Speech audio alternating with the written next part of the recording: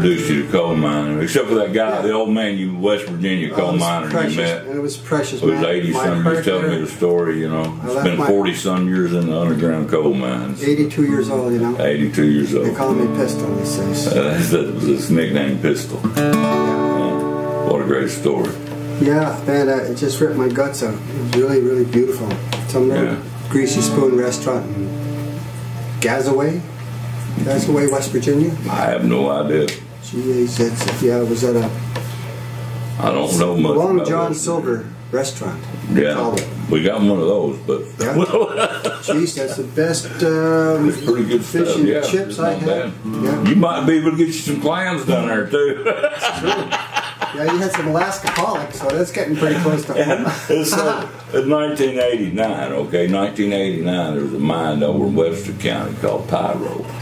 And there was a mine explosion. The date was 9/13, okay? And my understanding, and people swear that it blew up at 9:13 in the morning on 9/13 the date. And for 1989. But this is a song that Brock Harper kind of, whose dad was Troy Harper was a foreman at the mine at that time, whatever. But anyway, but a lot of the people that I worked with, you know, some of them lost. There was, I think, 10 men that died that morning, and Jackie Patterson was one of them that brought some of the men out of the mine. But it's called Pyro Man.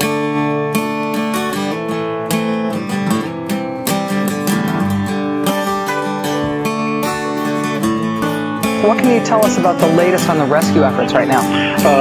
Well, we can't tell you very much at all about the rescue efforts because we're not getting that sort of information out of the Department of Labor.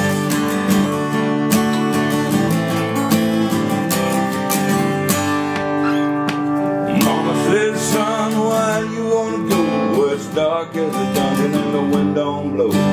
Why you wanna work in that old coal mine? You only see as far as your cap light shine. Son said, mama, don't you know it's in my blood and it's in my soul. Don't you worry, don't you fuss, I'll follow Daddy's footsteps in black coal dust. Son said, mama, try and understand, I'm my daddy's son, he was a pyro man. Pyro man. Pyro man. Pyro man. Pyro man. My daddy was a pyro man. Do you have any further information on what may have caused this explosion, how large the explosion was, and if they're able to identify the actual, whether there's any further risk of additional explosions now? Mama said, son, that you were too young to remember September of '89. We all gathered down at Wheatcroft, waiting on the word from Williams Station Mine. Now 20 years have come and gone, and I know it don't seem that long that they ever opened up that pyro mine.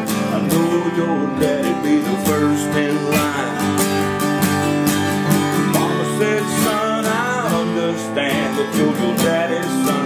He was a pyro man. Pyro man. Pyro man. Pyro man. Daddy was a pyro man. We don't know much of anything at all about what would have caused it. It would have been either a methane gas explosion or a coal dust explosion. Mama said, son, where you wanna go? It's dark as a dungeon and the wind don't blow. Why you wanna work in that old coal mine? You only see as far as your cap light shine.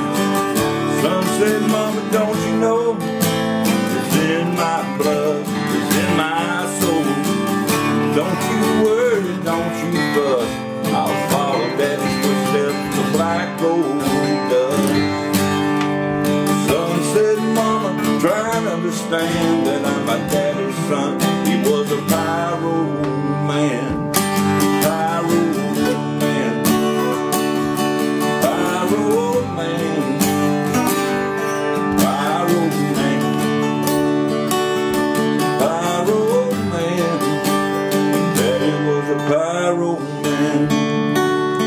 and you know, the families are rushed to a church or a school, and kind of sit there and wait to find out what's become of their loved ones.